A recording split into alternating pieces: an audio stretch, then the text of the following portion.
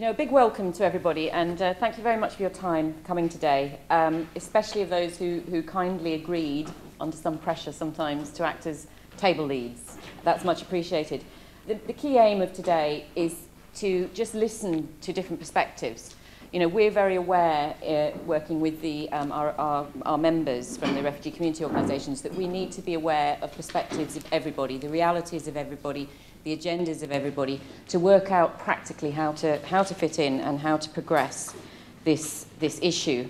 So your perspective, your experience, your expertise is really valuable. I want to thank, firstly, Panganai Swatva here, who is now a trustee of the Refugee Forum, but the Skill Project is his initiative. It was his idea. And he's responsible for the photographic exhibition, and we've got an example of that on the stage behind. What happened today in this workshop and what has happened previously, it has really gone beyond my expectations. When this thing started, it was just an individual artist's work for my university project. But now it has grown so much, and I'm glad this has happened today with people from the government representatives, with people from Job Center Plus, from different companies, organizations, and the discussions were so fruitful, and we hope to see some good results coming out of this workshop. I'm here today because obviously we want to understand how the RRF provision can actually be integrated into the work programme, and today's been an absolute eye-opener for me to understand the types of people that are out there, the entrepreneurs that are out there that we can definitely fit into the enterprise section, and of course the regular provision as well. I dare to say this to refugee communities because Georgina and others will know I have a long track record as a friend and supporter of refugee communities and refugee community organisations, that we will prosper best as refugee communities, or you will prosper, I'm not a refugee, if you can move out of and not let your members encourage a victim kind of mentality. Actually, I just want to mention that Skilled itself grew out of some work we've been doing since 2008 with the Northern TUC and the Regional Commission, which was on the Let Us Work campaign, which is a national campaign run by the Refugee Council and the TUC, and which we ran in this region. The big things that I learnt from today was, it reinforced for me that refugees are such an asset to the northeast, as we've been talking about. They are a bit of a secret, really, the skills and capacities that they have that could add value to our economy as well as the social infrastructure of the northeast. And it's just a case of somehow translating and explaining that to employers and others. Migrants in this country, people who do come, they flee their countries, whatever. African leaders are facing a challenge today. They are losing what is called brain drain.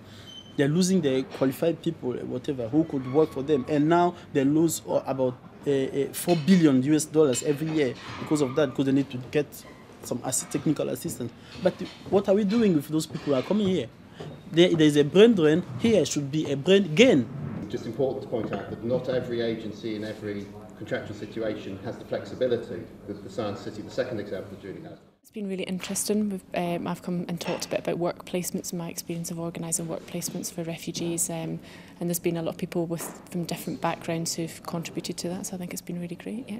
What we can only offer them at this point is call-off provision, because obviously with the work programme we don't know, we're working on indicative figures at the moment, we don't actually know what those figures are coming through, but we have engaged with the likes of JET, and we've engaged with some other smaller local organisations, organic organisations in different areas. Because we are looking at evidence that has been collected from the two workshops and from the exhibitions that we have been doing.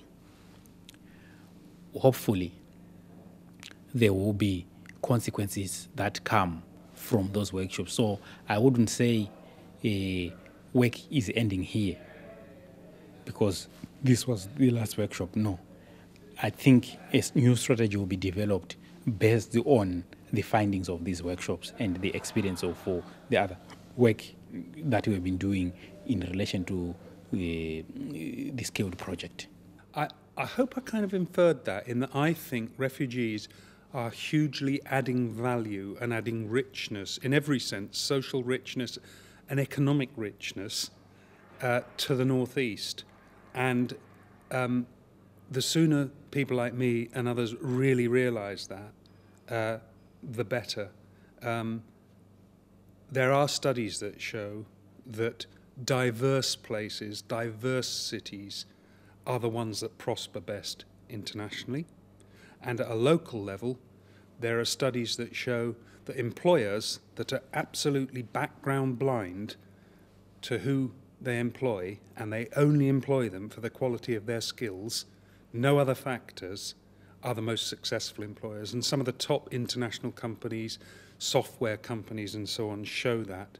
They employ otherwise people you might think, why on earth did you employ that person, whatever, but it's because they're a brilliant software programmer or a brilliant this or a brilliant that.